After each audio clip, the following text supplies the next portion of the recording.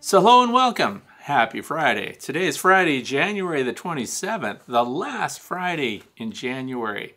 Whew, so we're going to go right into February. This is episode number 193 of Backyard Beekeeping Questions and Answers. I'm Frederick Dunn, and this is the way to be. So I'm glad that you're here. Welcome. We have a lot to cover today. And if you want to know what we're going to talk about, please look down in the video description below. And you'll see all the topics in order and some links. We have links this time because there's more information. And we have an interesting shout out ahead too. So lots going on. Also, if you want to know how to submit your own question, please look down in the video description. There's a link to my main page, which is on thewaytobee.org. And the page is also The Way to Be. There's a form. You fill it out. You have to get past the little iron-on patches and stuff like that. So these are the questions that were submitted over the past week. Let's jump right into them. The first question comes from Nancy Knowlton. Have you ever used spirulina pollen protein patties? Pros, cons? Would you advise for or against using them? Okay, so spirulina. Spirulina I have tested. I have used it. It's microalgae and it's widely available in the environment where I live. This is why the honeybees go to my pond and stuff like that. The Spirulina Patties I did get, I had a whole case of them, and the problem that I had with them, and maybe those of you who've tried them out yourselves can make comments down below, but they dried out too fast. They were like, they were bricky and blocky, and they didn't stay moist long enough for the bees to really use them. So when something's really dried out like that, the bees didn't go for it. So the other thing is, I don't use a lot of protein patties in the first place inside my beehives. I like to offer things out free choice. So like, for example, spring's coming. And when spring gets here and the bees start flying out, I also don't put pollen patties inside my hives. And I know there's fantastic, proven pollen patties out there for your use. And if I were to put them in, if I were to put some kind of protein patty inside my hive, I would go in spring with the Hive Alive protein pollen patties that are there to build brood specifically. Spirulina is not there to build brood. It's to balance out your bees' diet. So diversity in the environment is key. And what I did was, so here's the spirulina that I've used. I haven't had to buy new packages of it, but I use the stuff that's set out for people. But you know what we're really buying? We're buying algae. And I did this as part of one of my backyard tests where we want to give bees choices. You see, if we put out just one thing and it's mixed with sugar syrup, the bees are going to take it and we won't know what they would have taken on their own because we kind of gave them a single option. And bees, you know, anything that's loaded with sugar, they'll take it. So I put out sugar syrup, some with, some without, and it's a great opportunity too if you've got other, you know, kind of appetite boosters that you're supposed to use in syrup. If you want to try it out, spirulina has been proven. I'm going to put a link down in the video description so you can see what it does for your bees, but more importantly, where it's available. So in other words, if you have shallow water somewhere, we know even bird baths, when they get neglected, there'll be a bunch of algae growing in it. So your bees actually are good at accessing this in the environment on their own. But just in case somebody's wondering how I put it together for my bees, I take a tablespoon of dry powder spirulina and I mix it with the 4 pounds of dry processed sugar. And I do it first. Mix it until that whole sugar collection in the bowl looks like it's olive green, because that's what it does, turns everything green. And then I add the water. If you do it after you've mixed your sugar syrup and dumped spirulina powder in there, you'll just get clumps. It doesn't blend very well. And then the other thing is I get lots of questions later about, why are your bees green? What's wrong with them? Why do they have, you know, green driplets on their sides and things like that? Because a lot of hornets and wasps like to go to it too. It's sugar, but it's also spirulina, so it's a dietary supplement. you would classify it that way. But anyway, for those who want to read more, if you're looking into specifically the Spirulina Patties, I could only find one source that carries them. So you might think about it, and I don't want to, undermine the seller of Spirulina, but when there's a product, if it works really well, they tend to be carried by a lot of different sources. And Spirulina is being sold by Meyer Bees, M-E-Y-E-R, Bees, and they sell it for $4.95 a patty at meyerbees.com. So you can go and check it out, look at the study. I mean, it does work. So again, my problem with it was that it dried out too fast. So maybe they've repackaged it. Maybe in the couple of years since I've used it, the bees did not consume a lot of it, but there again, they didn't consume a lot of anything that I put in there because they had lots of honey. They had their own protein in the form of pollen. And by the time spring came around, they were getting everything they needed from the environment. So I felt like as a backyard beekeeper, probably didn't need the boost. So putting it out to see what they showed preferences for, they did go for the Spirulina, but they didn't show that they had a preference for that over other sugar syrup compositions. So it wasn't a standout, but there again, I should probably redo these tests at different times of the year just to see what they prefer. But remember, it's not sold as an appetite stimulant. It's kind of sold as a dietary supplement that makes sure that your bees get all that they need, but then that makes the assumption that they can't get all that they need from the environment. So feeding it in wintertime, you're going to add more solids to the bee gut. More solids to the bee gut can be a problem. So we want them to have clear liquids, honey, and even honey, by the way. The darker the honey is, the more particulates are in it, and therefore the harder it is on your bee's digestive system if they can't fly out and eliminate. So for extended long periods, another reason why I wouldn't put Spirulina in my hive for winter. There are winter patties that are, designed for that. But Spirulina, it's okay. I don't see it as critical because they find it. Question number 2 comes from Frederick Jackson in Tennessee. I'm a new beekeeper getting a nuke from a local provider in April. They will be Italian and Carni hybrid. So Carni is short for Carniolan. And I'm putting them in a 8-frame deep. Would you recommend adding a Varroa extended release treatment at the time of install as a prevention without a mite check?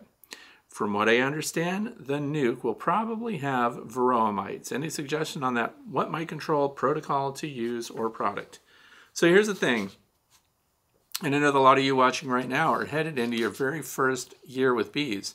So you've probably already ordered packages and things like that. Some people will collect swarms, but what I'm about to tell you works on both of those. What I'm about to tell you does not work if you're getting a nucleus hive. So if you get a nucleus, your bees are there, they've already got all stages of Varroa, and some are capped and some are not available for other treatments. So this is for those who are getting a package or a swarm. Because a package or a swarm, they don't have comb, they don't have brood, and they're not building up yet. So when you receive those, mark that receiving date when you put them inside your hive, and on the 8th day, you want to give them an oxalic acid vaporization treatment. The reason for that is, past the 8th day, and we left ourselves a safe margin of error there, like it might rain, so you might be doing the 9th day. You want to get that treatment in there before they hit the pupa state and they're capped over, and therefore the treatment, if it's oxalic acid vaporization, will not reach the mites. And you also don't want to treat right away when you get them because they're kind of disheveled. When you get a package or a swarm, you're trying to win them over and get them to stay in the box that you've put them in. And if you add stressors, like an oxalic acid vaporization treatment is a stressor for the bees if they're brand new, or if you've just introduced a queen, they could associate that behavior with either the environment that they're in or with that new queen and either reject the queen, or they could potentially reject the hive that you put them in, thinking oxalic acid vaporization just came along with it and they're out of there. That's why we wait long enough for them to let the queen start laying, and then she'll have some eggs in there, they'll have some brood started, then they're less prone to fly away by the time that 8th day rolls around when you give them the treatment. Now when it comes to a package, so if there's a nuke from a local provider and it says that I know that they come probably loaded with Varroa mites, I would have to ask that question of the provider. Why isn't the seller of those Nucleus hives keeping those Varroa under control? If I were buying a Nucleus, which is a micro beehive, it's complete, it's ready to go, it's got a queen, she's laying, a lot of those are her offspring, so it's a complete colony already. I would expect the responsible seller to have those Varroa mites under control for you. If the reputation is that they come preloaded with Varroa destructor mites and small hive beetles and things like that, and I get those emails from people, and why don't I share that information with you? Because it's secondhand information. So I'm not going to recycle claims and complaints and people that are very upset about packages or Nucleus colonies, which are more expensive, that come preloaded with a bunch of pests. So that's part of the reputation of the seller. So I would go to the seller and ask them to make sure that those mites are under control before you take possession of the package. That's what I have to say about that. Question number 3 comes from Tyler, Irwin, PA. I'm interested in becoming a beekeeper this spring, and I've been researching swarm prevention methods as I reside in a suburban neighborhood. I don't want to annoy my neighbors with bivouacs and or new colonies built inside their houses. I understand that splits are the best way to prevent swarms, but don't have the resources or space to have many hives. So what's your recommended method to prevent swarms without creating new colonies? Okay, this is for Tyler and anybody else who's living in an urban setting where you have neighbors all around you. You cannot guarantee anyone that their colonies won't split. The reason is that's normal reproduction for the beehive. That's what they're trying to do. So I would, as a mentor, be irresponsible if I told someone that I have that nailed down. I guarantee you're not going to have a colony that splits. Because no one can do that. I mean, you can do all the right things. You can relieve congestion by adding a box. You can isolate your queen and create a brood break and then put them all back together. You can add ventilation. You can do all the correct things, and then the bees will do what they're biologically designed to do, and that's reproduce on an individual level. That's what's going on in the brood frames. And they reproduce as a superorganism, which is why they're even here today. Their ability to swarm and produce another entire colony of bees is why they exist. That's how they spread out. And some lines of bees do that more frequently than others, and they're more sensitive. So I can't guarantee that. So now what I'm saying is going to be unpopular for a lot of people. If you live in an urban area and you've got a restriction, or you've got neighbors that you're trying to keep your hives a secret from, some people don't want bees around. And there may even be already established ordinances that restrict owning agricultural animals. So they're considered farm animals under a lot of jurisdictions. So if you have any kind of restriction and you're trying to operate kind of under the radar, it may become impossible for you to do that. So for those who can't keep bees, and because we can't guarantee that they're not going to swarm, somebody else may say, well, you could clip the queen's wings on one side. So you mark your queen, you clip her wings, and some sellers will give you a queen that's already marked. Now, does that keep the queen from flying away with your bees? Yes. She'll fly out and land in the yard somewhere. However, the reason she's flying out is because your bees are producing queens, usually more than one. So how vigilant are you going to be to make sure that you don't produce secondary queens? Because she's still going to leave, even with clipped wings. They're still going to replace her, and then you have the potential to run multiple swarms. They're called after swarms, and even virgin queens can fly out with a bunch of bees from your colony and end up in your neighbor's overhang somewhere, getting into their attic. And just as you mentioned, your neighbors don't want bees inside their crawl spaces and stuff like that. So It's a great opportunity also to put the word out to your neighbors and stuff to make sure that they've, tuck pointed and sealed everything up and looked at their soffits and looked at their crawl spaces and made sure that not only bees don't get in there, but that hornets, wasps and things like that aren't getting in there and making paper nests. So you could actually hide the fact that you have bees by telling them you're concerned about wasps and yellow jackets moving in, and you want to make sure you kind of look over their houses with them and say, oh, look, there's openings. You could seal that up. You could RTV that. You could replace that damaged soffit, things like that. So you could help your neighbors protect themselves from wasps. And then in turn, they would also be preventing the entrance of honeybees around electrical boxes, conduit entrances, and things like that. Any place where a scout honeybee would see some contrast, find an opening, and explore that to see if they can move into it. But back to the original question, I can't guarantee any method that would prevent your bees from swarming. You can expand your boxes, you can do everything you want, and take it from me, from personal experience, that they will swarm. So if you're in an area where that's not allowed, or you get yourself in a pickle over it, I wouldn't keep bees. Instead, I would just provide resources for pollinators in general and enjoy the bees that come to your yard. So question number 4 comes from Dick from Los Altos, California. Hi Fred, my question is regarding how to know when to reuse old drawn comb. Specifically, I have some frames with very dark brown comb from a colony that failed. I assume it's likely that this was brood comb. I think it's about 2 years old.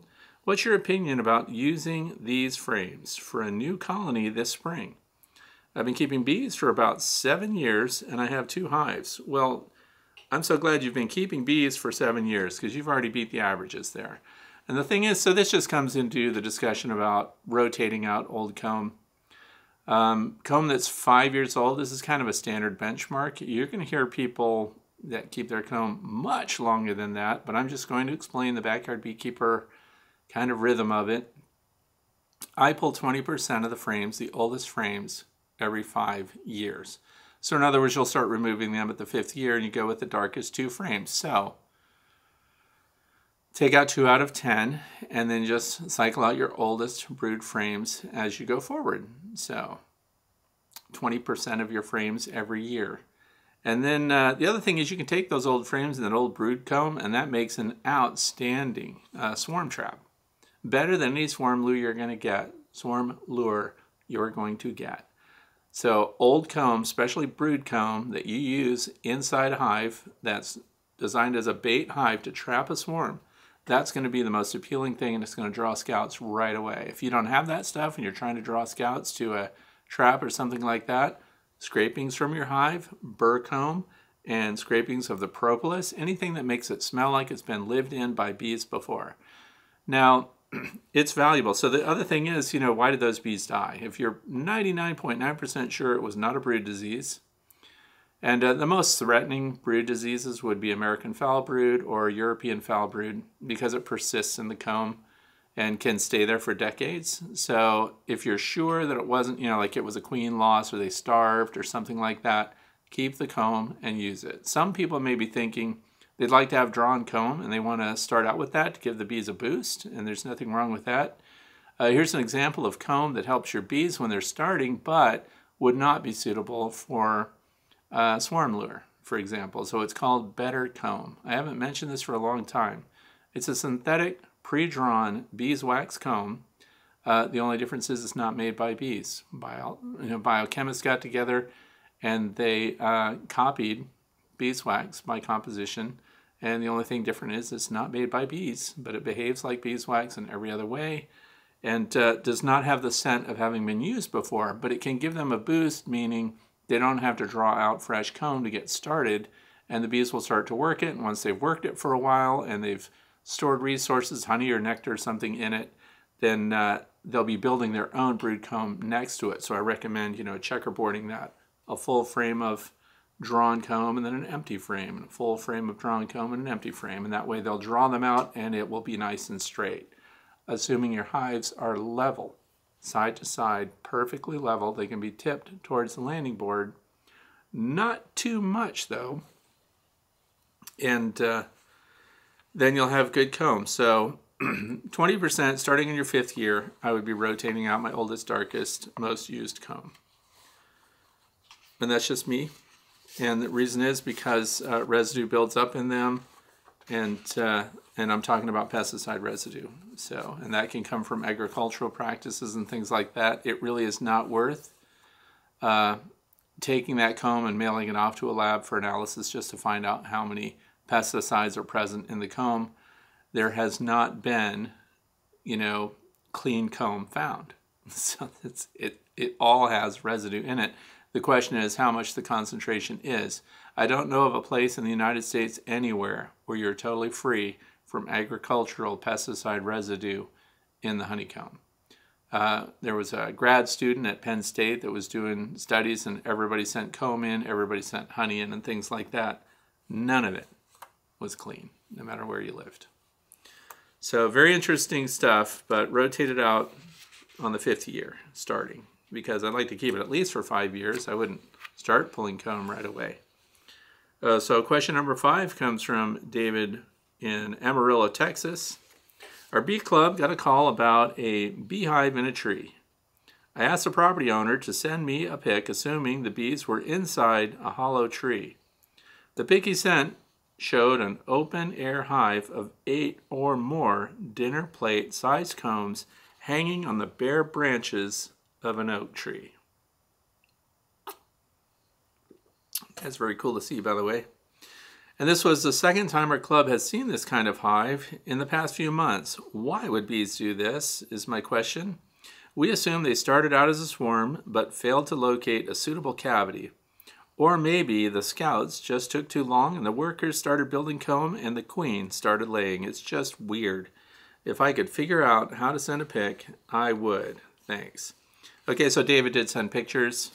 And this is something that we've seen even up here in the state of Pennsylvania. Even the president of our Beekeepers Association had these open comb of beeswax with the bees on it, hanging on a tree branch, and didn't even notice it until fall hit and the leaves all fell off the tree, and here they were. But of course, they died from exposure.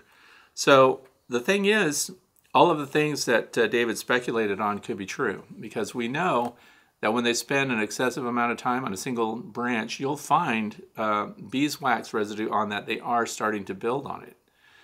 So they do that when they can't find a suitable place to go. They also, with that queen, will not return to the colony that they departed from. So they're in a jam.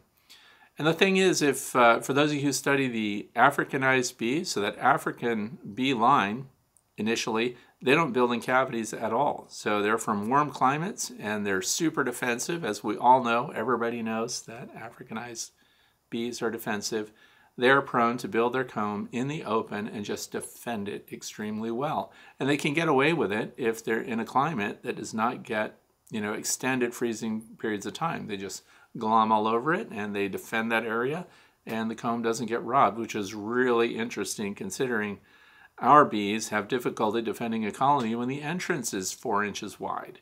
So these are fully exposed, and it does happen. Now, is it happening more often? I don't know, but it's very cool looking. I like it. I would collect those. So the feral comb, there's so much that you can learn from it.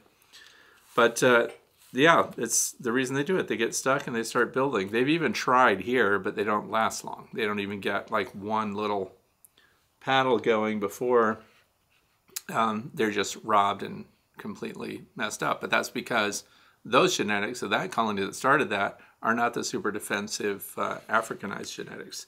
So I suppose for David, another part of the question would be, were they super defensive too? How were they? But yep, it happens.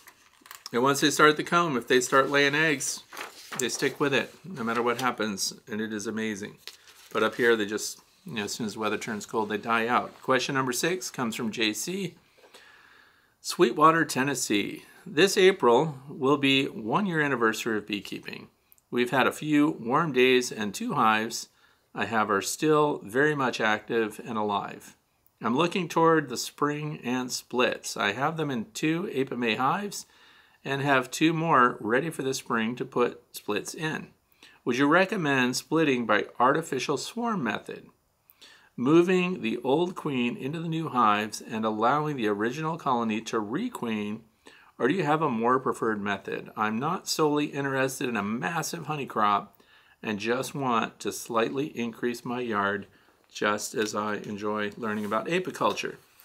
Okay, that's exactly how I make mine. And, you know, we just call them walk-away splits. You know, you make your split, but you have to assess colony strength, and you want to do it at the right time. So this kind of falls back on an earlier question about how to prevent swarms. But the person that wanted to prevent swarms didn't want to make splits and create more colonies of bees.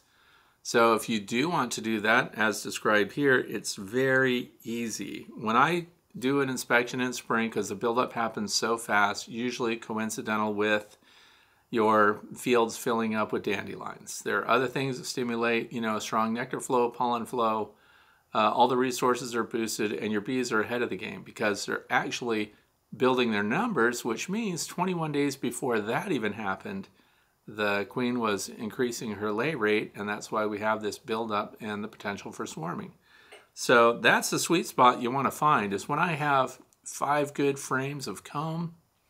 If there's 5 frames of almost all capped brood, that's a prime split. So I would pull 3 of those covered frames with the bees on them, and with the brood of all ages, and with the queen. So find the queen, and I would move her and those bees right into your new colony, into your new hive. And I would leave the 2 frames of brood behind with plenty of pollen, so a frame of pollen, and then other resources, move them to the center, and then put your, because you're going to have to put new frames in to replace those that you're taking out. So you need to have those ready to go. But those go on the outside, and your brood and existing frames get all pushed together in the middle.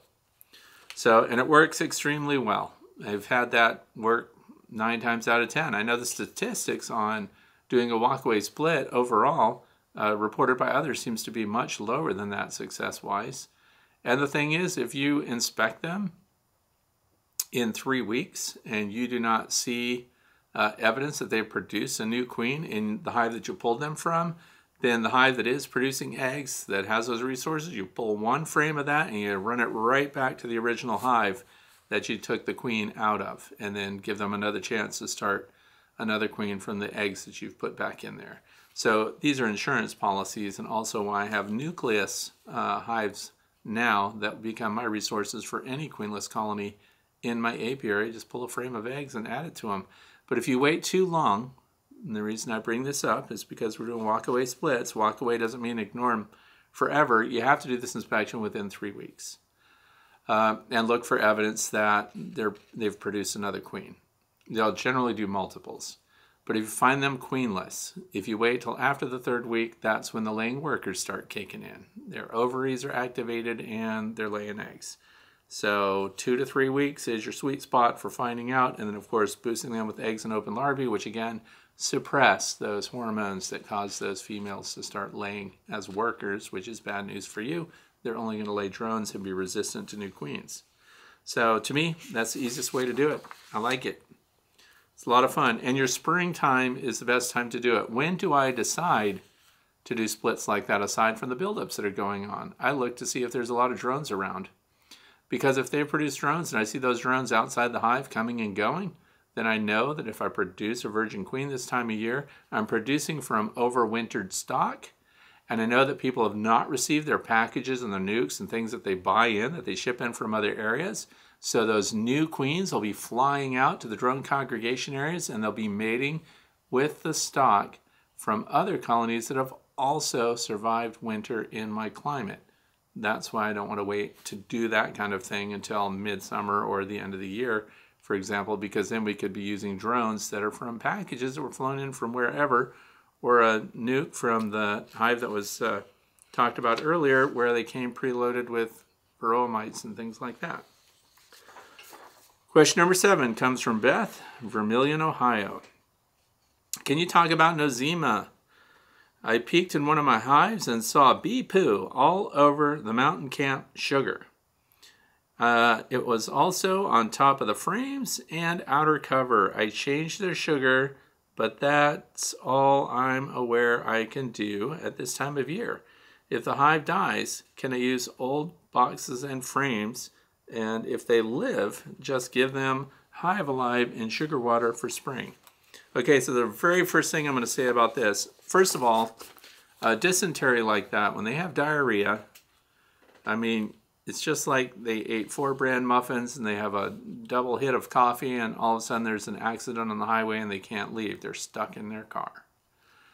Terrible scenario. So what happened is your bees are getting either too much liquid, they are getting too many solids that they're feeding on, and they did not get cleansing flights in time. So they're stuck inside and it's too cold to fly out, so they end up eliminating inside. Now that can be partnered with nosema, but it doesn't necessarily mean that they have nosema.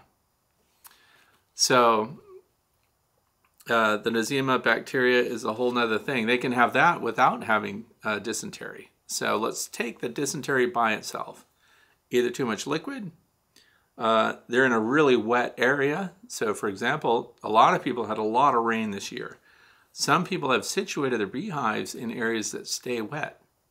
So if you're in a low area, if there's ponding water in the yard and things like that, or it's an area that's prone to flooding, it's time to move your hives to higher ground, drier ground.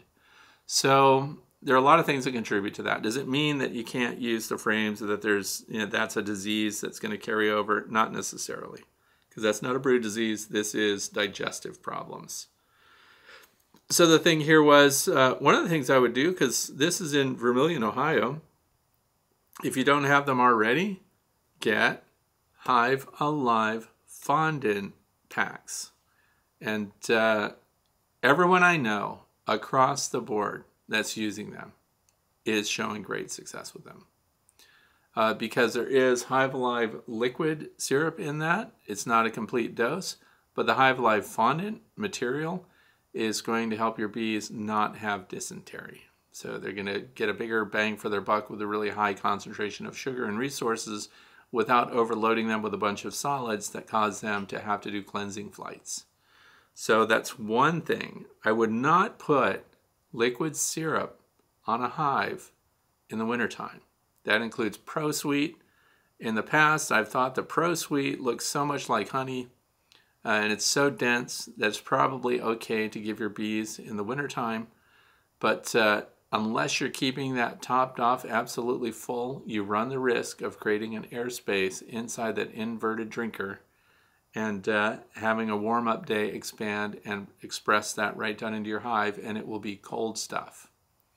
So dry feeding, so the most dampness or the wettest feed I would put on in wintertime would be one of the winter protein patties, or a regular winter patty they're called. Even Man Lake sells winter patties. They're just like fondant. And then there's the fondant from Hive Alive, which I just across the board endorse that stuff. And they're all running about the same in pricing. So they are, around $5 a pack. And a lot of beekeepers on YouTube and elsewhere, they have discount links for Hive Alive fondant. I do too. On my website, I've got a Hive Alive page where it also has the interview I did with the owner of Hive Alive, Dara Scott, and where he explains, what's in it, how it works. So, and the reason I bring that up is last winter was my first winter with Hive Alive fondant. I have beehives that get dysentery, that it's the brown. Now I didn't see it inside the hive on the frames as described here, but it makes sense that they would be up in your dry sugar and leave brown stains in the dry sugar. That's fairly common. Also, people use the mountain camp method, which is just newspaper with dry sugar poured on it, and the bees get in there, and as they consume that, you'll see brown and tan stains in the sugar. Not the end of the world. You'll see cleansing flights on these warmer days when the sun shines, and it's interesting to me because I see cleansing flights and they're not turning the snow tan. Historically, we would see cleansing flights and we would see little tan amber-colored dabs in the snow where your bee landed in the snow and then eliminated its contents from its gut. So the Hive Alive fondant pack colonies had much less of the brown staining in front of the hive in the snow, and much less of the brown staining on the front of the hive and on the landing board. So my question for Beth is, are you using Hive Alive fondant? It says change their sugar. So sugar isn't cheap. So we know that that fondant pack is $5. Not only that, they consume it easier than the sugar. And I've had this discussion with a couple of people recently. The dry sugar, which provides a really high concentration of sucrose, we know that it also provides a place for the condensation inside your hive to solidify the sugar, and then the bees also have to use that condensation to liquefy the sugar. And so there's a lot of physical work around collecting the sucrose in the form of sugar when it's dry like that, or a sugar brick or a sugar block.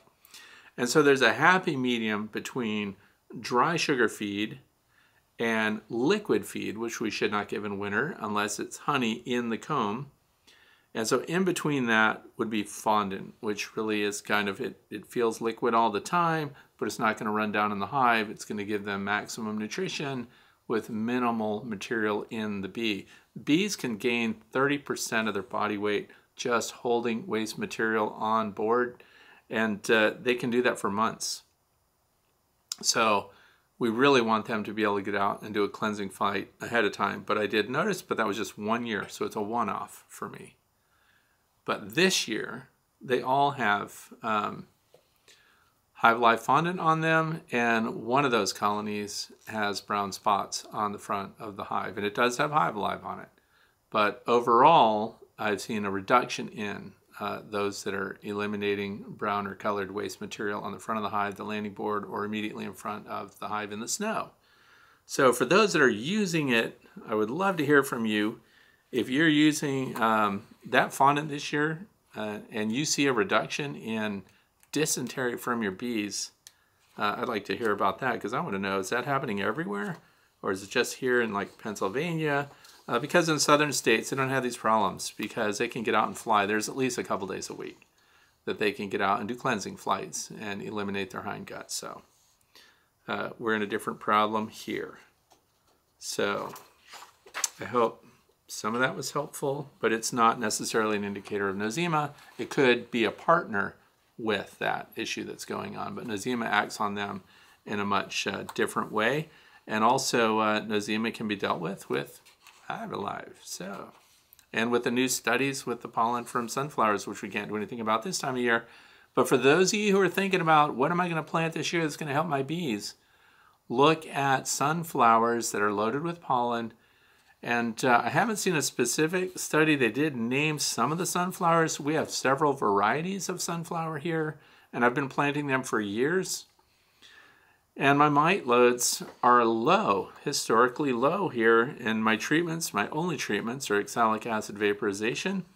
And I'm starting to wonder if I don't have some kind of compound benefit with the way I'm keeping the bees, the integrated pest management that I use, the environmental resources, acres of sunflowers, so the diversity of forage and everything else maybe are all contributing to the overall health and well-being of my colonies of bees. And I'm cycling back my own bees in this area in the way that we described earlier with the walk-away split. We're getting bees that are acclimated to our area that demonstrate hardiness in this zone. I'm Ag Zone 4. So I'm even colder than Erie, PA. I'm 1,300 feet above sea level. Erie, PA is at 500 feet above sea level. So our climates are different. So I have bees here that through the years are demonstrating greater hardiness, and they're matching the environmental rhythm of where we live, when things bloom, when things recede. And for those of you who want to know if you're living in an area that has a dearth or that has a lot of resources, the website is called Beescape, BEESCAPE.org. And you put in your address there, and this is only unfortunately for people that are in the United States. And you can find out what your environment looks like as far as pesticide loads and everything else. But apparently I'm in a sweet spot. And so I could have contributing factors that I'm even unaware of as to why my bees are also managing their Varroa mite numbers very well. So things are different everywhere. Question number 8 comes from Kay in Maryland. Why wouldn't I just use a 10-frame box with a follower board instead of a nuke, then the colony would not be disturbed and I can just add frames as needed. So what Kay is describing is exactly what I used to do. I did it all the time. If I caught a swarm, if I made a split, I put them straight in a deep 8-frame box or a deep 10-frame box. Whatever I had handy, I just plunked them in there. In fact, for years, I wanted to keep my bees that way for the reasons described. If you put them in that hive, that's where they're going to be. And so people that get a Nucleus hive, for example, they bought it from somewhere. It's a 4-frame nuke. It's a 5-frame nuke.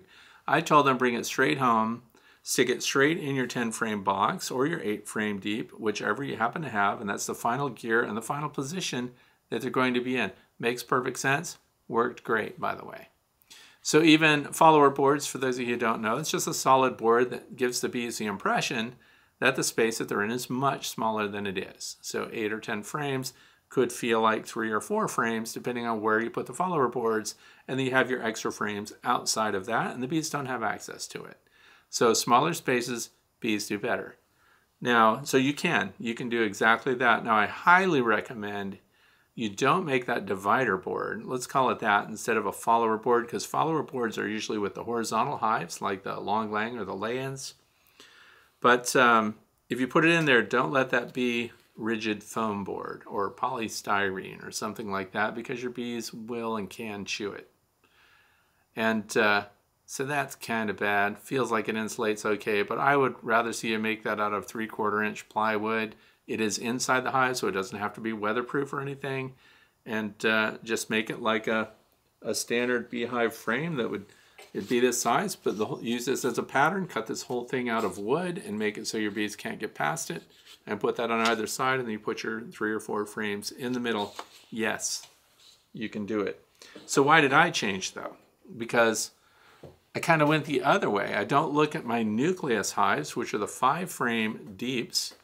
I don't look at those as temporary anymore. Those for me have become beehives year-round. They're out there right now, as cold as it is. And they're out there without supplemental feed, without any other care other than what they build up in winter. There are 15 deep frames because I have them 3 high. And this is the second year that they are just buzzing away in there. They have their own honey, they have their own resources. There's no feeder. It's not set up for a feeder at all. Now, we are going to have a design that allows for them to be fed and a tray underneath and integrated pest management and everything else.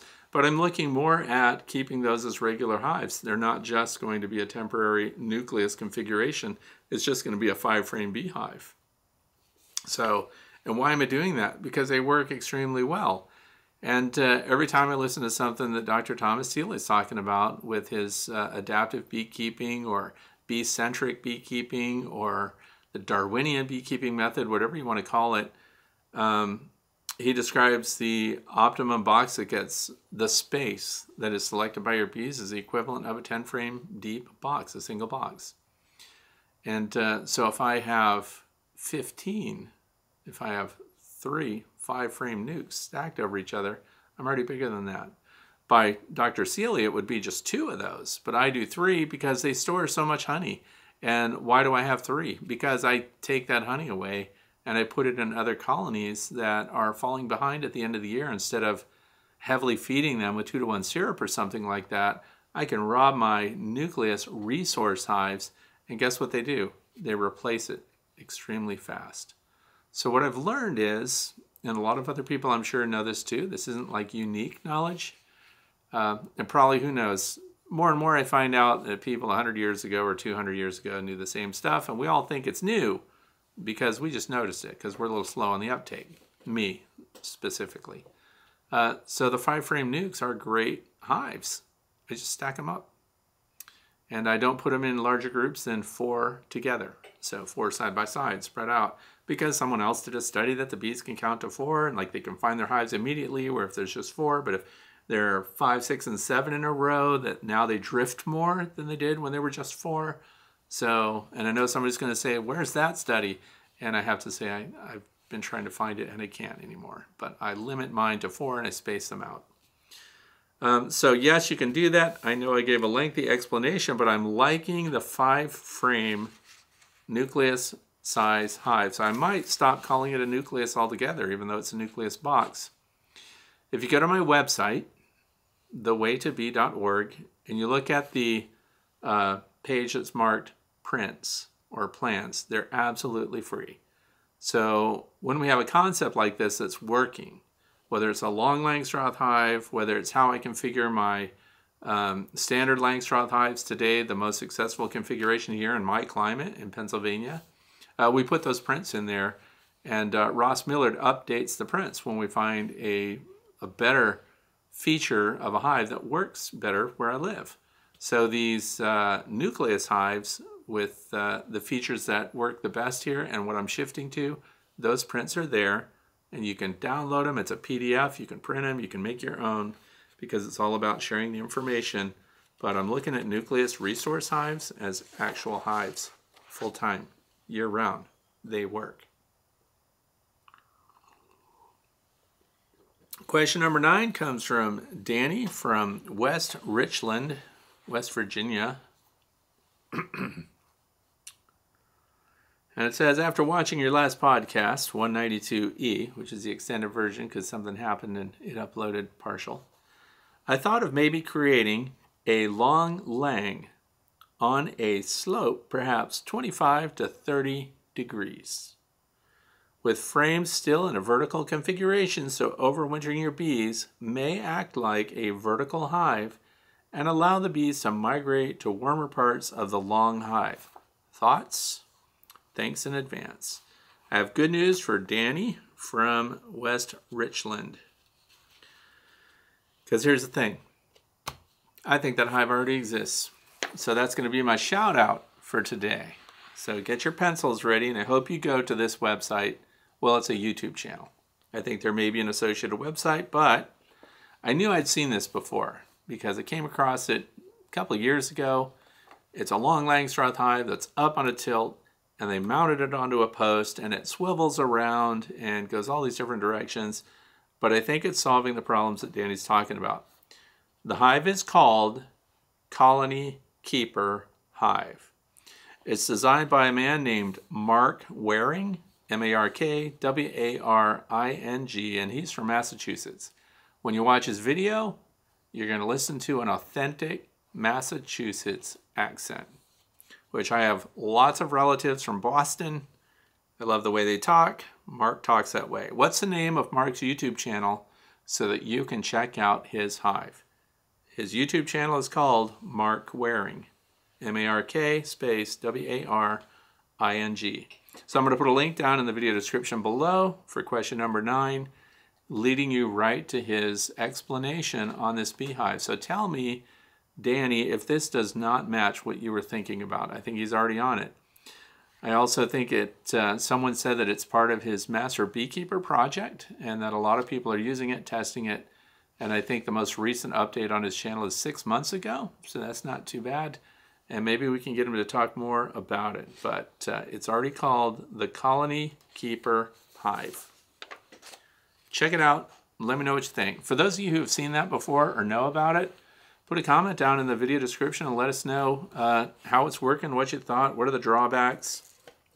Would I personally, do I think I personally would use that? I've gone kind of the other route, so with the horizontal configuration with the long lang, for example, or the Lance hives and things like that, I'm going to leave them the way they are. And all I did this year was boost insulation directly above the frame, so above the cover boards on the long lang, more insulation, no airflow through the top. Their winter performance so far has been the best it's been since I started using the long Langstroth. And the Lance hive, same thing. Both of those got extra insulation on top, and I've left that configuration now. If that fails again, and it doesn't work well, and they have a bunch of resources that they couldn't get to, I may consider something else. But for right now, I'm not looking at tipping something up like that. But for those of you who have done it or are interested in it, I look forward to hearing more about it. And I did leave a comment on his YouTube today, letting him know I was going to send people his way, and I wish him well. It's a very involved looking system there, so I hope it works. The next question, number 10, comes from Donna from Maryland. Question about drones and green drone frames. But first, I wanted to say how much I enjoy your Q&A sessions. Usually I leave that out, but thank you so much for enjoying my stuff. It says that drone frames for IPM. IPM, for those who don't know, is Integrated Pest Management. And by pest, we're talking about small hive beetles, and we're talking about Varroa destructor mites. We want to get those under control by the way we configure a hive or the way that we manage them in non-chemical ways. So do they cause the colony to build more drones than they normally would, or do they simply direct the colony to place the majority of drones on those frames? I ask because most colonies are composed of 20% drones naturally, I believe. That is true, 15 to 20%. And this is the frame that we're talking about. This is green so that it stands out when you're looking at your hive, and the imprint on the bottom, the embossing, and this is heavy wax. This is an acorn version, and the cells are sized for drones. So your bees naturally draw out cells that are bigger than they would be for worker bees.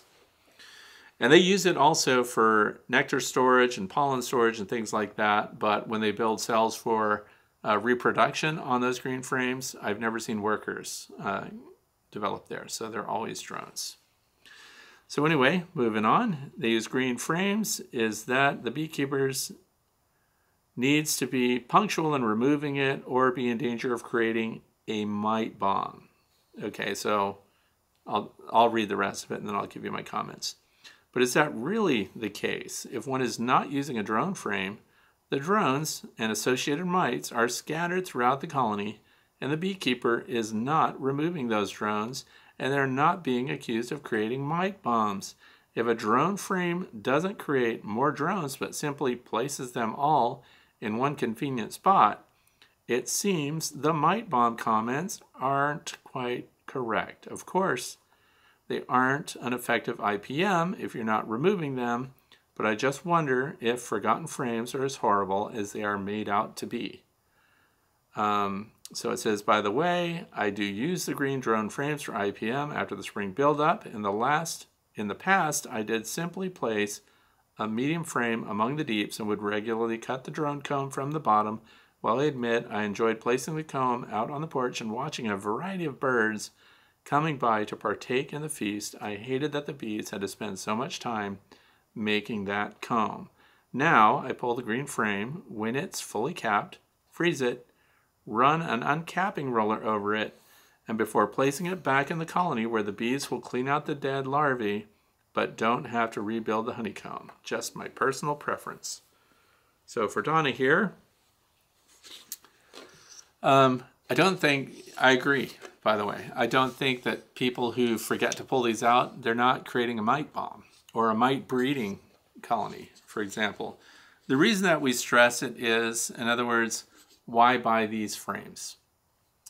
And that's so that you'll know exactly where they are at a glance. And if you're doing hundreds of hives and you're whipping through there, you look and you're pulling drone frames, which I think most commercial keepers may not be using this because it's labor intensive. You have to mark your calendar.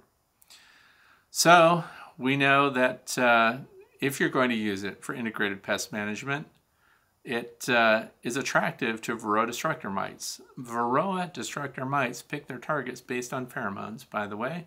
And the pheromone that comes off of an egg that's for a male bee, the drone, is different from that of the worker. And because there's more successful reproduction in the Varroa destructor mite in these combs, in the drone comb, then they naturally have adapted to seeking out drone-sized cells because they get a couple of reproduction cycles out of that, where with a worker cell, they'd only get one reproduction cycle. And then there are also people who say that, well, if they're only in the worker, then the drone numbers should never increase because they're only doing one reproduction cycle. And to that I say, the Varroa destructor mite lives longer than one reproductive cycle. So in other words, so one foundress mite gets in there and produces, let's say, just one other female mite. And out they both come when the worker bee emerges. Then that means there's two of them now, and now two of them enter, and they're each producing one each. And then so now there's four of them. And then they each produce one each. So you see what I'm saying? Because they don't die after one cycle, the numbers do increase.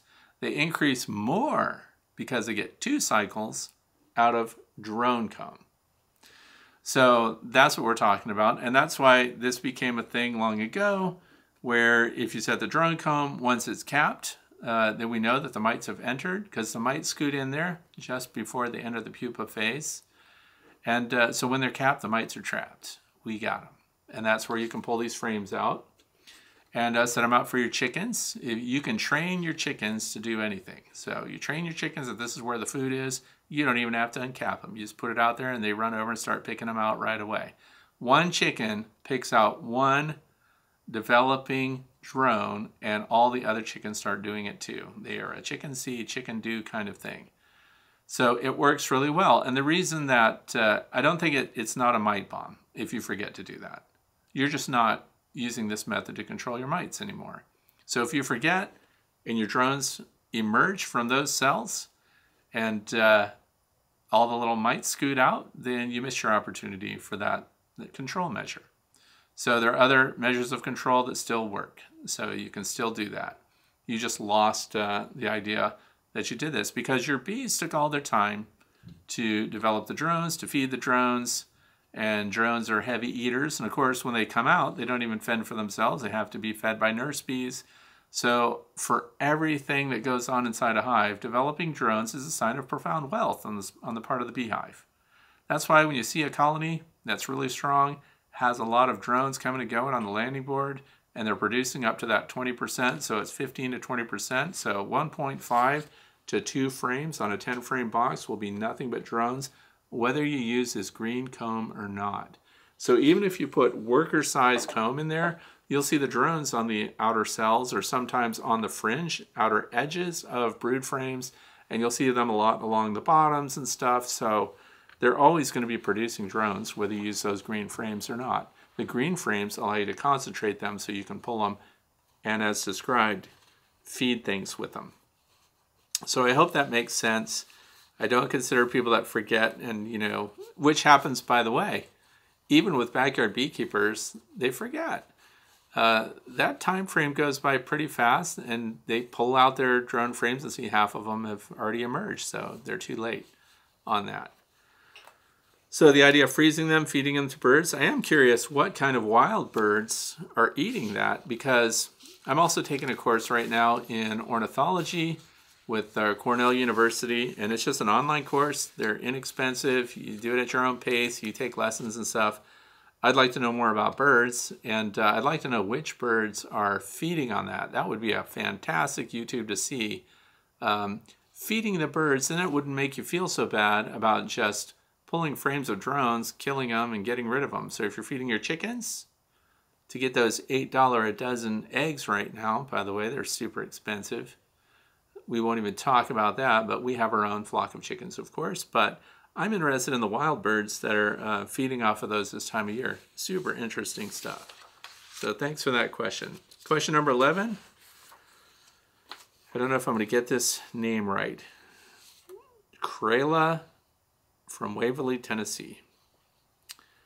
Says, I've set a stand with a pallet and steel fence post and concrete blocks. I wonder if I should spray the pallet with waterproof for longevity, or if it's bad for bees.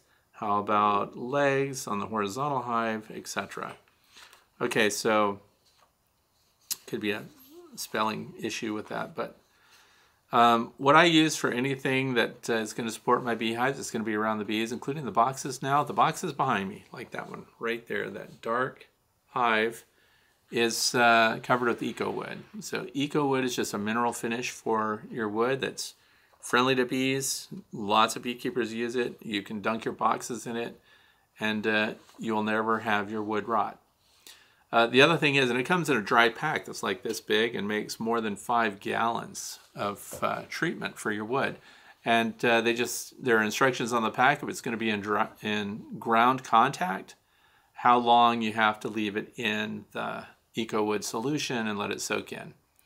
I like eco wood a lot. It's working really well. Now let me tell you one thing about EcoWood that it does not do is some of the hives that we have, the tops that are EcoWood treated. So this top is treated with EcoWood. And if you notice, there are little cracks and splits here. So the EcoWood does not prevent these cracks, but what it does prevent is rot. So they're never going to rot and get all pulpy and everything, but it also doesn't do a great job of preventing warping. So you can see on the edges here that it warped up just a little bit. So I would recommend, of course, gluing it really well. The joints have to be really good. But when it comes to finishing wood for outdoors, and if it's beehive equipment and you want something safe for your bees, EcoWood gets my vote. I'm going to put a link to that down in the video description so you can get it. You can get it from Home Depot, Menards. All the home centers carry it. So you can also get it on Amazon. So that's what I would treat that with. Any wood, hives themselves too, inside, outside, all the hive components, slatted racks, everything. It's great. You create, I get one of those shallow totes like people would store clothes in and slide under their bed. And that's what I fill with the EcoWood, because now whole hive sides and everything else can get right in there. This is a queen excluder right here that you put on the front. That's finished with EcoWood as well. Otherwise, it would just look like normal pine. So every time it rains on it and dries out, it gets darker. So if you like that look, EcoWood. Question number 12.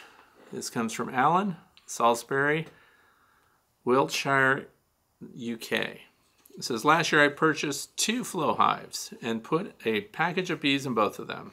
Deeps only, late summer. I added a medium super for them to build their winter stores. Both hives did this, and so far they're doing well this winter and taking fondant as they need it. So that's a deep with a medium full of honey and then inner cover with fondant on it. Sounds like a great configuration. My question is, assuming they come through and they're strong, what would be my next move? I would hope to add the Flow Super and extract some honey later this year, plus avoid them swarming. So back on the swarming thing, you may not be able to avoid that, but if you can, we want to expand it. So when it comes to the flow hives, I've done lots of videos about this already, so we're retreading it. But you've got the deep box, and by the end of winter, they'll be up into that medium box. So some people rotate their hive boxes. I don't. And that's because they're moving up there, but as I use a single entrance, no top vent. And by the way, the Flow Hive design had that figured out when they first came out in 2015. They didn't have any upper venting. They didn't have any upper entrances. They only had the single entrance at the bottom, and their venting is through the back, which is also on the bottom in their bottom support system. So it's already closed up nice. So here's what they do in a perfect world. They're up there already in that medium super, so we've got the deep and the medium, then we've got the cover. Warm weather hits, they start to backfill that, and they start to move their brood back down towards the entrance. So what you'll have to do is keep an eye on that, because you don't want them to swarm, so we don't want them to fill up all of those frames on that medium box. We don't want them to go wall-to-wall honey, capped honey, and then they're out of space, and then now they're down below with nothing but the brood box and nothing above them. That's when they end up starting to swarm. So once they've started to backfill all of that, and they started to move their brood down, so once their brood is half into that deep box, that's when I would put my Flow Super on. If you put your Flow Super on too soon, then they have a tendency not to fill the bottom box as quickly as they otherwise would, and you're probably going to have to use a queen excluder. Now see, for me, where I live, I don't worry that much about the swarming aspect, so I wait them out. And I let them fill the bottom frames before I put the Flow Super on, because I don't use queen excluders. And what I do is once that medium box that's sitting on the deep, once that's full of honey again and it's being capped, or even just full and even not capped honey, that's when the Flow Super goes on to give them that added space before they feel honey bound. So then the brood is moving down towards the entrance, and this is another advantage, by the way, of having a small entrance. So and by small, I mean the flow hives already have a reduced entrance. It's 3/8 of an inch tall. That's why mice don't get into them. They have an aluminum bottom plate, which is a screen for IPM, for the pull-out tray from the back. And so they're all set up for that. You can wait them out. But the problem is it's a full width entrance. So Flow Hive came out with an entrance reducer. Aha. I just thought of this right now. Because they realize that reducing the entrance will cause your bees, they'll be protected right here, but it reduces airflow too, which does not make them want to swarm. It makes them want to move their brood closer to the entrance, and then they'll backfill it with honey. Where if we leave that entrance wide open because we want to get maximum production out of them, that gives them a lot more ventilation, and therefore now they can keep their brood up higher. So we want them to move their brood back. So, and this is also reversible, but this is aluminum. Good stuff. Reduce the entrance, get them all back down there, and then once they are there, that's when you can open up the top and put your Flow Super on it, and then hopefully they'll fill everything right back up. And no top venting, no top entrance. I used to do that. It didn't work because now it spread brood through the whole thing, and I even had brood in my Flow Super. But if you use the queen excluder, of course, your queen's not going to be up in your Flow Super at all. But it's been my experience that they slow production.